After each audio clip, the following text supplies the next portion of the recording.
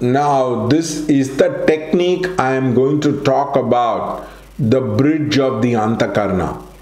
This is being talked by Master Chova, this is being talked by Alice Bailey, and this is a technique which is used by the Taoist, and this is using the 8th chakra. Now, there is a particular connection with the divine, and there is a spiritual cord which connects us across. I have seen in one cartoon movie, the person wears a scarf like kind of thing, covers the ears, and there are like antennas. This spiritual antenna is called as the Sutrama, or it is called as the Anthakarna. Now, this Anthakarna actually is connected to the Medha Nadi. The Medha Nadi is the Nadi for the higher states of consciousness.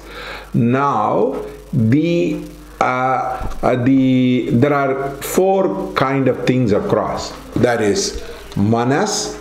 Manas means that is the heart part of the mind. The mind, the buddhi, the discriminatory sense, and the third one is that of the memory and the storers of all those things with regard to the mind. Now, all these 3 gets connected with the Sutrama and or the Anthakarna across. Now, this is being shown as a Kadakas. The Kadakas is the central, and there are 2 snakes which are doing that across, and this Anthakarna is connected with the Godhead, is connected with the divine. Now, for lower souls which kind of kills people, which kind of murders people, which kinds of create a lot of imbalances in the world, that cord is cut off, and people who behave tamasically across, people who do not have higher consciousness, the Sutrama is very, very thin, and when the Sutrama or the Anthakarna becomes bigger and bigger and bigger, your spiritual life tends to expand. Your spiritual energy body tends to expand. It is like a main server, we are the sub-servers. It is like the Google, it is like the satellite. This is the satellite, and we are the receiving stations across. Now, the energy tends to open up if you are doing a ritual. For example, if you are doing a homam, if you are doing a puja, the spiritual cord opens up and the divine light tends to come down across. The other one is you do an important punya, you do a dharma activity. You tend to give a lot of things to people without expecting anything in return. Then the Sutrama becomes bigger because there is an influx of energy which comes to you across as a person. So this is the essence of Anthakarna or Sutrama. It is the ID, it is the password. Indians call it as nakshatra. There is a star-like kind of thing across from which there is a divine energy which flows across. Now, how do we improve the Sutrama? How do we bring the energy directly? Of course, by chanting, by invoking the gurus, by invoking a variety of mantras, prayer, chanting, spiritual techniques, opens up the Anthakarna and kinds of bring down the spiritual energy into the different chakras across.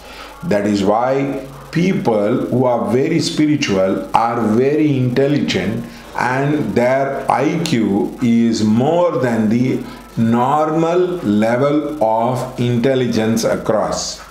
Now how do we bring about it? The Anthakarna, you imagine a golden light which is coming across from the Anthakarna into the Sahasrara chakra and into the Ajna chakra, throat, heart, and it goes down into the earth cord. Between the legs there is an earth cord, so you allow the energy to go down across as a person. Now this is a very, very important technique to build the bridge of Anthakarna.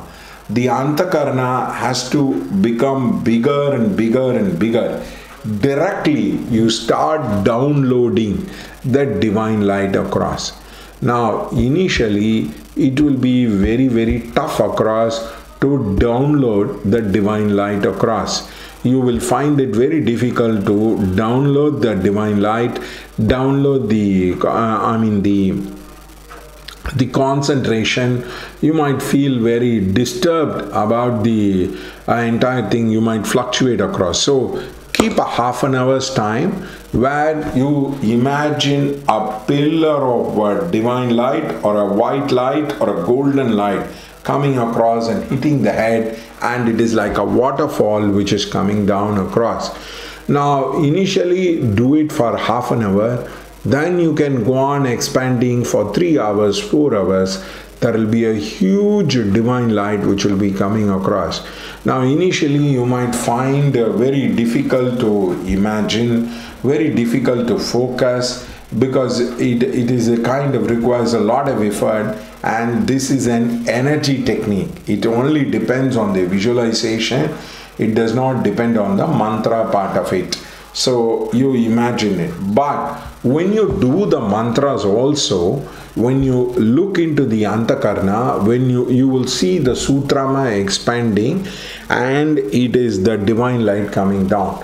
Physically, it means you will develop insight, you will develop intuition, you will have clarity about the past things across, and your mind will become sharp, your senses will become sharp, you will be able to listen to the distant sound across, you will become very, very peaceful across as the energy enters the heart chakra, and you would be able to feel evolution. What was interesting, what was entertaining earlier will no longer be interesting and entertaining, and you will be able to release it very, very easily across.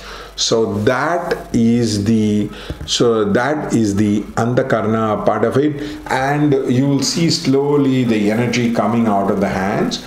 Now this technique I have seen being perfected by Master Cho.